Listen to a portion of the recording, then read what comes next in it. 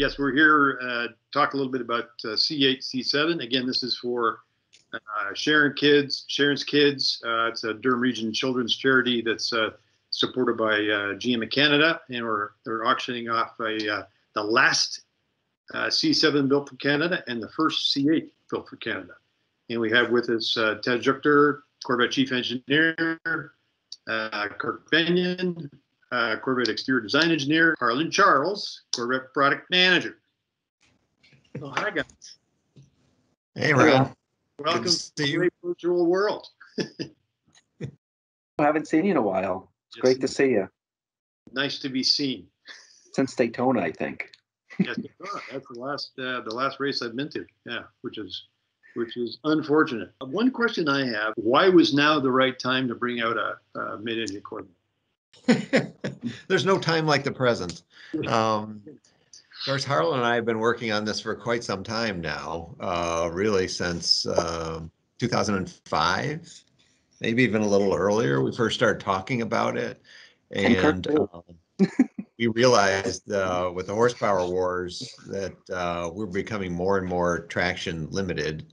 50-50 weight distributions, great for handling balance, but when you start to have these massively powerful cars, and that was really happening across a lot of different segments. The challenge wasn't so much creating more power, but how do you get the power to the ground? And so we saw this challenge coming from way back, and started talking about, what's the best way to meet that. You can do some things to try to put more weight on the rear, but ultimately, if the engine's in the front, we already had the transmission in the back.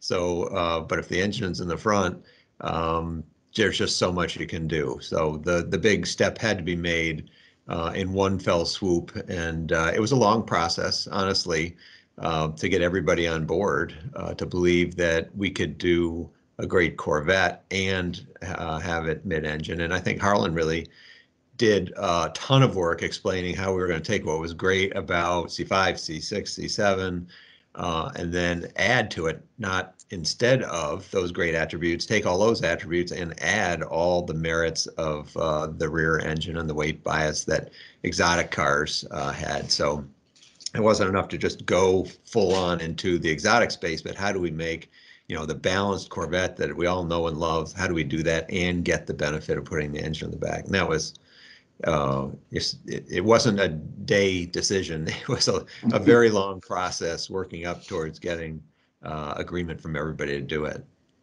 Awesome. Yeah, I think the key, like Tej was saying, was this was a new type of sports car that I feel that we're the only ones in the world that could do, by combining the things that people love about Corvettes over history, that the V8 power and how easy they are to drive, and you can be your daily driver and enough storage space to take on a trip, but add that to the exotic mid-engine attributes.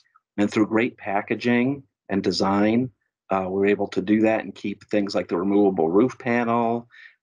Now we have a retractable hardtop convertible, 2 trunks, great visibility, great seating position, very comfortable to drive long distances, and have that exotic mid-engine design that Kirk put together. We've had the desire for a while to make this proportional change. We've had some experiments through the years to look at different things, but this has been a game changer for us. It's truly a new evolution of Corvette, and more so a revolution with this mid-engine layout, and it's made for a very compelling design for sure. Yeah, and I have to give design credit, because there's probably every single designer in the building spent their youth designing cars like this. If you're going to design a really cool looking car, this is what you draw. And so everybody has these sort of unconstrained designs, really wild, exotic things. But, Harlan talked about the packaging. We also had the functional elements to it. We want to make sure it was easy to get it in and out of. We had to cool it somehow. It's very different. It would have been much easier if we just said, oh, we'll skip the front trunk. We'll skip the rear trunk. Let's just put more cooling. But we wanted it all. And so figuring out that combination of package and functionality, and then being able to wrap it with a beautiful skin that's also functional, because it has to do all the aero work, very, very challenging. And, kudos to design for being able to wrap all that functional hardware in a functional way and then have the visceral response that you get. If you drive these cars around, people just stop in their tracks. It's amazing to see the reaction to it. They're a rock star drive for sure. And I would tell you, we started early on aero testing this proportion, in rolling road, wind tunnel, and such that we wanted to get a head start on the aero package, but we also engaged PME early on as well, to where we would meet with them on a weekly basis. Things that they would learn more that were probably more race car driven, we could still dissect and apply to this as a street car. And PME, for people who may not know, that's Pratt and Miller Engineering, Right. who Ron is obviously quite familiar with. But there are partners on the race side that do a lot of the engineering and campaigning of the race car. And as new as the design is, and a big change as it was, I hear so many Corvette enthusiasts saying, it captures the Corvette character in a mid-engine design. It still has the Corvette cues and theme that right away. It is a Corvette. It's not. It could be nothing else. Far and away the best daily driver. My wife Linda has driven it, and the first thing she noticed was forward visibility, and also the feel in the steering feel was so much more responsive. Yet I couldn't get her out of the left seat after that. I need to know your favorite thing about C7 and C8. Chad, we'll start with you. Favorite C8? Well, C7, my favorite thing would have to be the manual transmission. I never bought a car for myself my whole life that wasn't a manual transmission. And so I love the fact that top to bottom on the line, we have the manual, we had the rev matching. That was awesome. I also, I think that the legacy of that car, I think the last of the C7s, it has, I think it's the best looking of all. It has such an iconic look to it with all the developments in aero and aesthetic developments. It's hard to pick one thing about the C7. That's my favorite. On the C8, it's and to be perfectly honest, if you asked me years ago what I liked the most about C7, what I would have said was the bandwidth. It's really good on the track. It's great daily driver. It's, super easy to drive long distances with. It's got a trunk that's like a mid-sized sedan. It's just super easy to live with. That's what I would used to say. I could still say that about the C8. But for me, the C8, and we've talked about it, the favorite thing about it is the way it drives, the way it responds, the combination of ride and handling. There's no other car in the world, to me, that's like it. And it's got all this performance in it, yet it asks less of you than any other Corvette we've ever made. It's feels compliant and quiet and comfortable. When you want to go fast, it wakes up and roars. It does that whole driving experience, soup to nuts, and every kind of driving to me that's my favorite thing about the car. Yeah, I mean, all Corvettes are beautiful, obviously, throughout time. That's kind of the great thing about them, all the generations. But for me, the seventh generation, I was really proud of. We introduced the driver mode selector, which allowed you to tailor a lot of the car systems depending on tour, sport, track conditions, and the performance data recorder. We came out in that generation, which we still have today, which is great for the driving schools as well as people who just want to improve their driving. Those are a couple of features I really like on the 7th gen. The new car, obviously driving it, like Tad said, all that stuff. But I mentioned before, I love the shape of the windshield and the view out the windshield, both interior and exterior. And of driving the convertible with the retractable hardtop and how that looks both top up and top down, and plus the flexibility it has to go traveling, doesn't take away any trunk room. It makes it a great car for what you really want to use a Corvette for on the road, as far as touring and having fun and fun to drive and convertible time. And then finally, I'll counteract what Tad said and said my favorite thing to see it is that paddle shift, how fast it can shift. I also drove manuals my whole life, and after years and years of driving it, I'll never get as good as that, just flicking that paddle and how quick that car shifts and how much fun it is.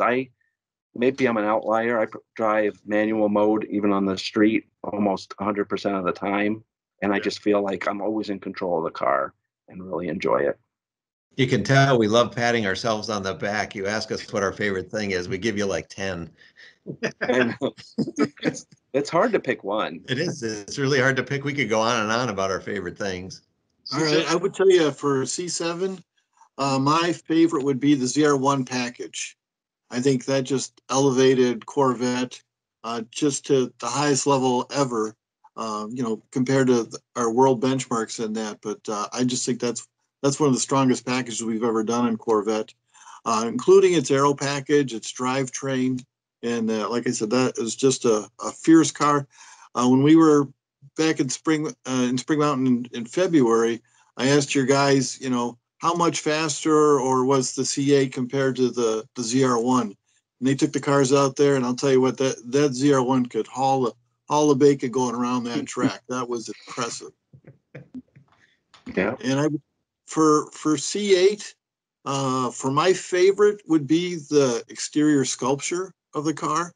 I would tell you when we get around customers of that, I think people are just in awe of the new lines of that car. It's not the body exterior isn't like anything we've done before, but it's so unique. It's so compelling. It's great to see people how they respond to it. And, my favorite detail of the exterior would be the hidden door handles.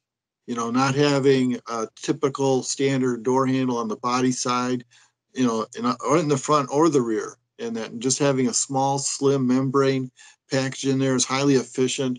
It's very attractive for the car. I mean, we want the car to look like pure sculpture, and getting rid of some of those redundant details like that, I think really let the beauty of the car shine through. As long as Kirk and I have been working together, we've been trying to get to a hidden door handle. Finally did it with C8. I'm all about the driving part. For C7, white manual ZR1. That's first time I drove it at Spring Mountain on the East Track. I could not believe, again, a testament to the balance, the front to rear weight balance. With 750 horsepower, the forward traction was off the charts good. I mean, I was super impressed. That was the first thing that struck me is second gear off of turn 5, second gear in turn 3, forward traction was excellent with that. And then the work that you all did on the overall balance and stability of the car. It was the aero package. It was a perfect balance for the Cup 2s that came out of the car. It's so much fun to drive. And I got to get one. Just needs a bigger wing. Yeah, I can do that too. Yeah. C8, for me, it's the driving position. I absolutely love it. The exterior styling, gorgeous. But I'll say I have never been a fan of convertibles till now. The convertible is just absolutely stunning especially with the top down. You hear that a lot lately. Yeah, there's a lot of people on the team who never would have bought a convertible, but now they're converted. It's like Harlan said, it's beautiful top up, top down. It's got the security. It doesn't take luggage room when you put it down. And the way the top goes up and down in 16 seconds while you're moving up to 30 miles an hour, I tell people it's like you're arriving from the future when you show up there and the car transforms itself either to open or closed. These giant panels swinging in the air. It's really magic. When I had some neighbors stop by, I had a convertible in my driveway and they were looking at it like it was the new coupe. And then they thought, oh wow, this is really a handsome car. I really like this car. Yeah, it's a neat coupe in that. And I got in the car and I just operated, put the top down. They were just floored. They jumped back. They couldn't believe the mechanism. It was a total surprise to them. It's fun to do with the remote. You can put the top down with the remote. Yeah.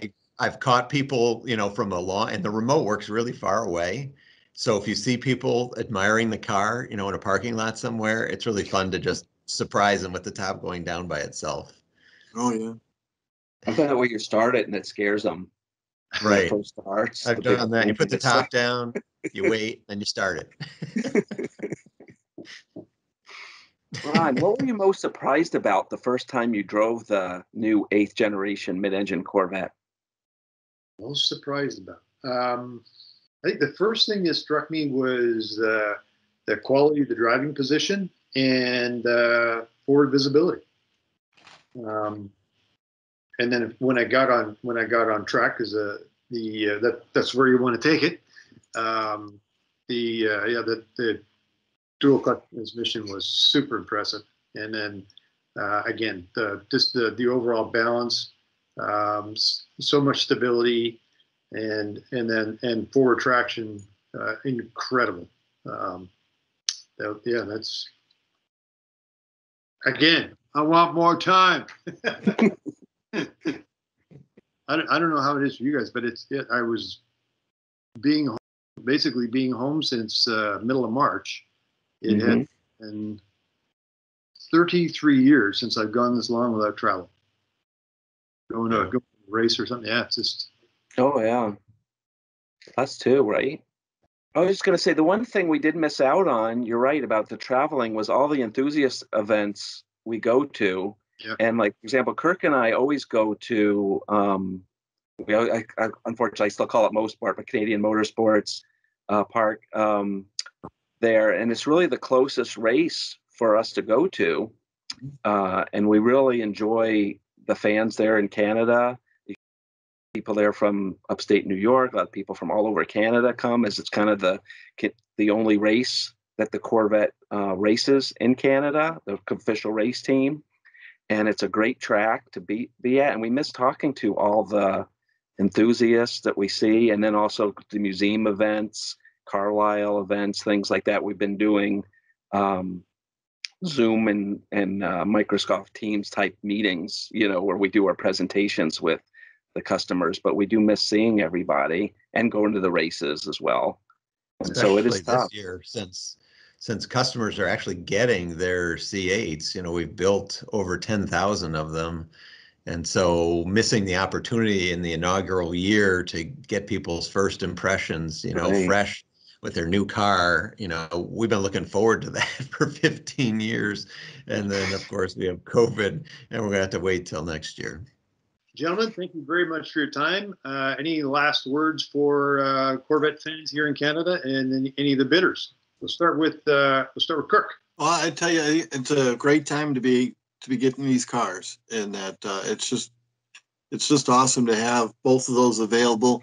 It's not often that we overlap these cars, front to back like this, and I think it's a great opportunity for the Canadian buyers here.